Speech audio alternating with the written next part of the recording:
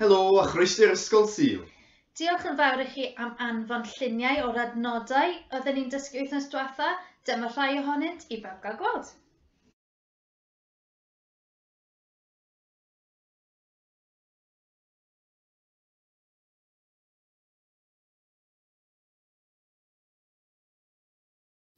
Golch fi lan o'm dreigioni a glanhafu o'm pechod. Salm 51 adnod 2. Hwyl fawr!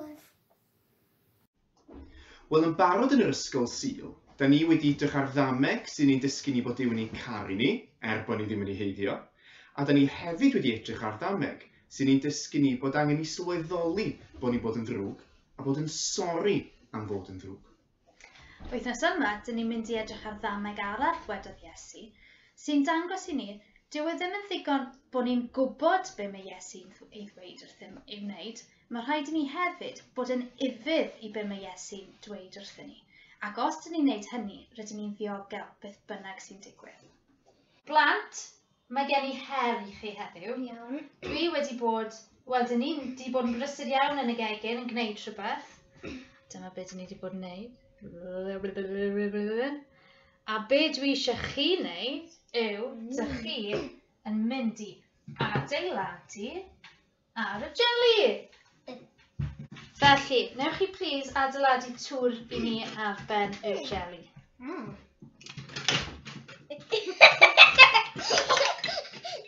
Mae'n anodd. Mae'n anodd. O, woblan, fi'n methu rhoi yn y lle cywir.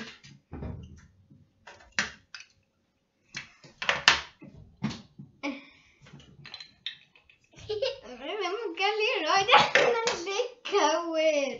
Chi'n mynd i adeiladu i fyny ta, tŵr dwi eisiau, nid rhyw fflat.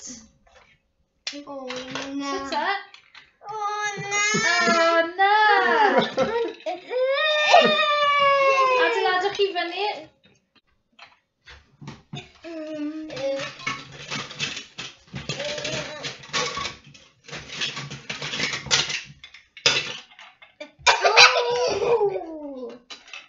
I fyny yn uwch.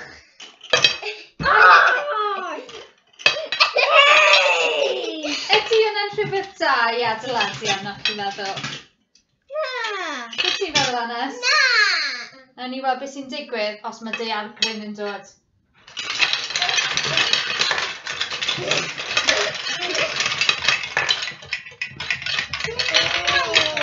Be chi'n meddwl? Bysach chi'n hoffi adeiladu ar jeli? Na. Dwi'n meddwl. Beth yma? Chi'n siŵr?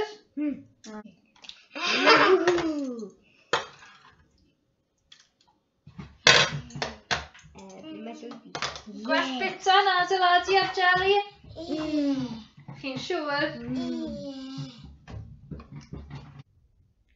Dameg y Ddwy Sylfaen.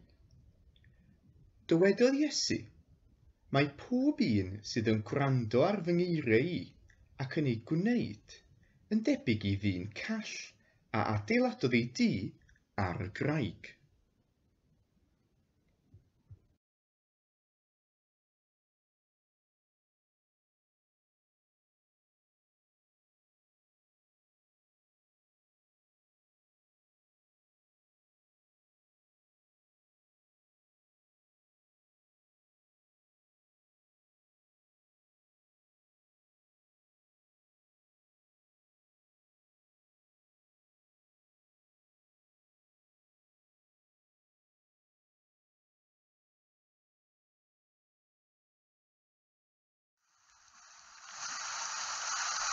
Disgynnodd y glaw a daeth llifogydd a chwythodd y gwyntoedd yn erbyn y tŷ.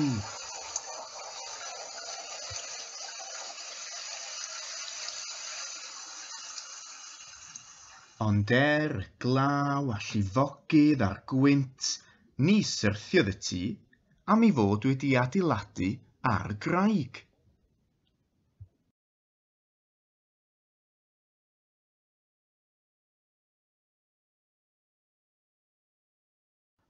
Ond, meddai Iesu, Mae pob un sy'n gwrando ar fy ngeiriau I, ond ddim yn ifydd, yn debyg i'r dyn ffô, a adeiladodd ei dŷ ar y tywod.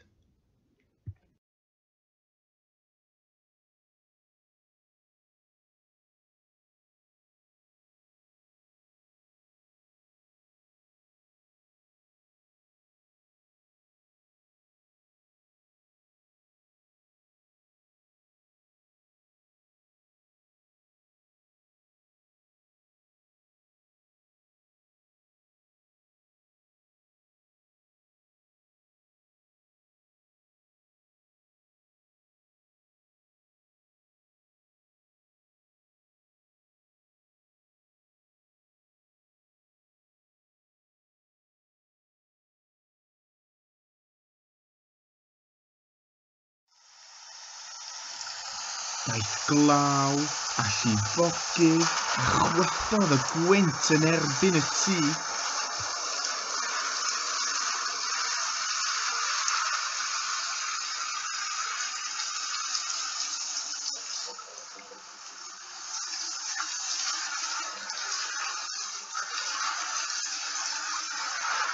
Ac I lawr ddaeth y tŷ gyda chlec anferthol.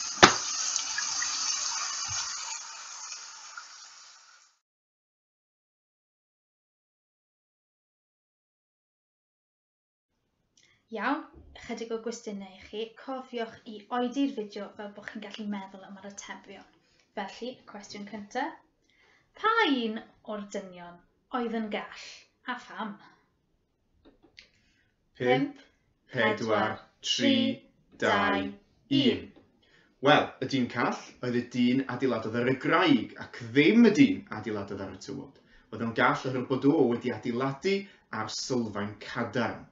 Ddim sylfaen tywod fel y jeli ydych chi wedi weld. Cywir. Cwestiwn nesaf. Be ddigwyddodd i'r tŷ ar y tywod? 5, 4, 3, 2, 1. Wel, mi ddisgynnodd o. Nath o ddisgyn I lawr a malu yn llwyr. Oherwydd bod y dyn wedi adeiladu ar y tywod. Doedd o ddim wedi adeiladu ar rhywbeth cadarn iawn. A be mae'r stori ni ddysgu ni ydy bod os ydym ni yn gwrando ond yn hefyd yn bod yn ifydd I Iesu Grist, mae hwnna'n golygu bod ni fel y dyn sy'n adeiladu ar sylfaen cadarn.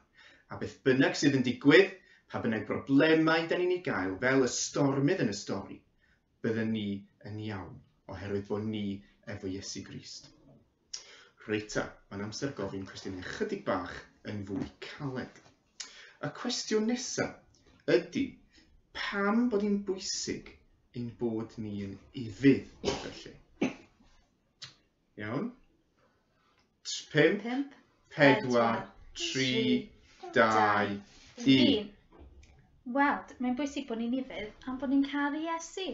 Dyn ni methu gwneud I Dduw caru ni mwy trwy bod yn ifydd, ond gan bod Duw wedi bod mor garedig I ni, bod wedi maddau ein pechodau, dyn ni eisiau bod yn ifydd I Iesu wedyn, achos dyn ni'n caru fe, dyn ni wrth ein boddau gyda fe, a does dim byd gwell wedyn na gwneud be mae Duw eisiau I ni wneud. A'r cwestiwn ola. Pa bethau gallwn ni gwneud, neu gallwch chi gwneud I chi feddwl amdano fo, pa bethau gallwch chi gwneud I fod yn ifydd I Iesu Grist?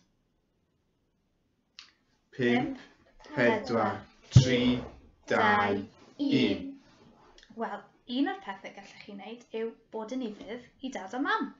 Mae hwnna'n un o'r pethau sy'n cael ei ddweud yn y Beibl. Un o'r gorchmynion yn yr Hen Testament yw bod plant I fod yn ifydd I dad a mam. Felly mae hwnna'n man cychwyn I chi. Mae'n heriol, mae'n anodd, ond dyna be mae Duw yn gofyn I ni.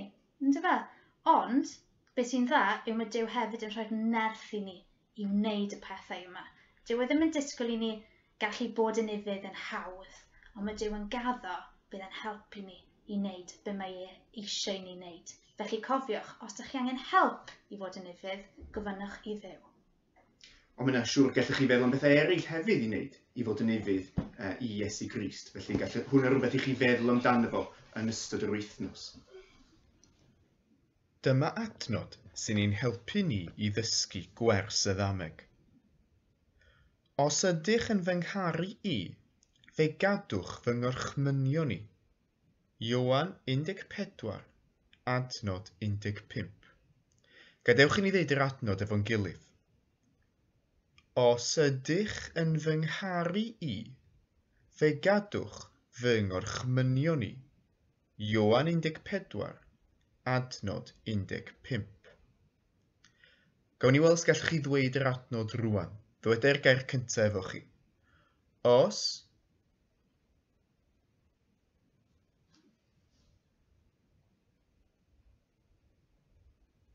Beth am rwan? Os.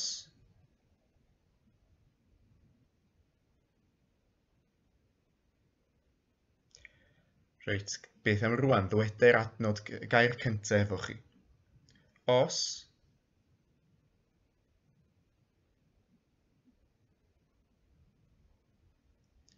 Ag eto, os.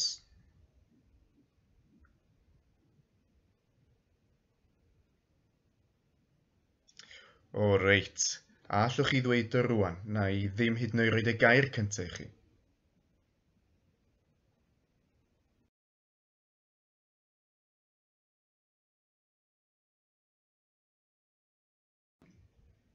Os ydych yn fy ngharu i, fe gadwch fy ngorchmynion i. Ioan 14, adnod 15. Ia, gan bod ni wedi sôn am y tŷ ar y Graig a'r tŷ ar y Tywod, dyn ni'n mynd i ddefnyddio rhai pethau syml sydd dyn ni rownd y tŷ i greu tŷ. Dyma'r tŷ dyn ni'n mynd i greu, rhywbeth tebyg i hyn, ond gewch chi edrych fel ydych chi eisiau, a dyn ni'n mynd i rhoi'r adnod ar y top. Felly mae ddigon hawdd i chi greu, a wrth i ni fynd trwy pob cam, allwch chi rhoi saib ar y ffilm fel bod chi'n gallu cymryd eich amser i wneud e. A please, os ydych chi'n wneud hyn, please anfonwch lluniau ni fel bod ni'n gallu rhannu ben yr ysgol Sul nesaf, bys ni wrth ein boddau yn gweld beth ydych chi'n creu, achos mae mor hyfryd gweld beth ydych chi'n wneud. Felly, dyna ni. Barod? Tap selo. Sisiwn. Un darn o bapur A4 a eich pens neu eich pensiliau neu beth bynnag chi eisiau i lliwio a tynnu lluniau. Dyma fy mhens i yn barod i fynd. A gwnewch, falle byddwch angen help mam a dad fan hyn. Rhannwch e mewn i 6 sgwar. Felly dwi wedi gwneud llinell ar y canol a 2 fan hyn. Ech yn siŵr bod nhw'n gyfartal. Mae eisiau chi gymryd y papur a troi e, plygu fe yn ei hanner ar hyd y llinell hir lawr y canol. A newch yn siŵr bod e yn syth ac yn daclus ar erbyn yr ymyl, falle bod chi'n bach o help i wneud hyn hefyd.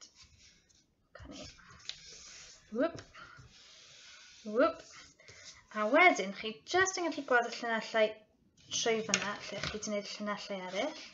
Plygwch un fel hyn mewn i'r canol.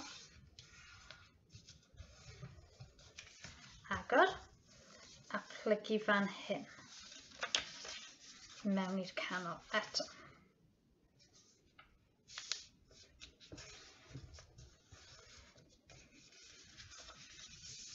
A'r peth nesaf yw i tynnu lluniau manylion y tŷ. Dwi'n mynd i ddewis yr sgwar sy'n pellach i ffwrdd ohono i yn y canol. So dewis yr un sy'n bellach ohonoch chi yn y canol fyna. Hwn fydd lle mae to y tŷ yn mynd i fod. Felly dwi'n mynd i ddewis lliw bach neis. A dwi'n mynd i wneud fel hyn. Dim rhaid i chi wneud union i fath a fi. Defnyddiwch eich dychymyg a dwi'n mynd i creu y to. Felly dyma canol top y to a cawn ni off fan hyn.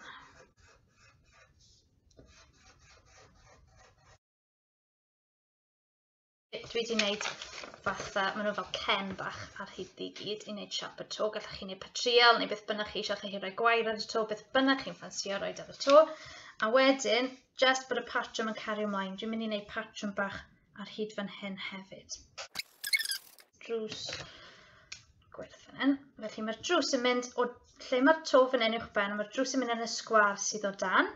Felly dwi'n mynd i wneud siap patriol. Nag yn siŵr bod e ddim yn rhy fach. Dyma fy nrws i. A dwi'n mynd i roi ffenest bob ochr i'r drws ar y 2 panel bob ochr fan hyn.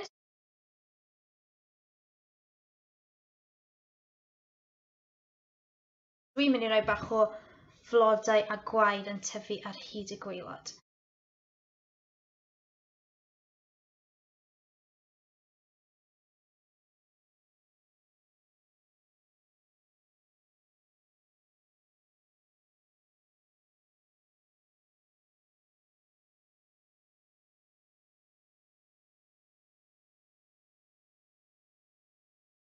Y peth nesaf yw sgwennu yr adnod. Felly, dyn ni'n mynd i sgwennu'r adnod uwchben y drws fan hyn.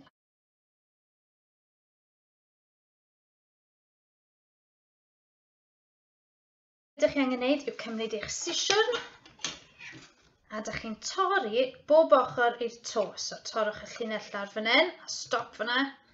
Torrwch y llinell lawr fan'na a stop fan'na.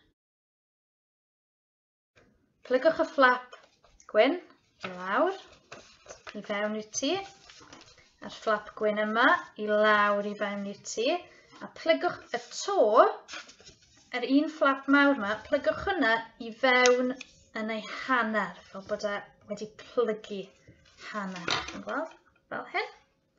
Iawn, y peth nesaf yw bod chi'n dod ar 2 fflap gwyn rownd at ei gilydd fel hyn, a rhoi chydig o selotip fan hyn, a fan hyn yw wneud yn sownd.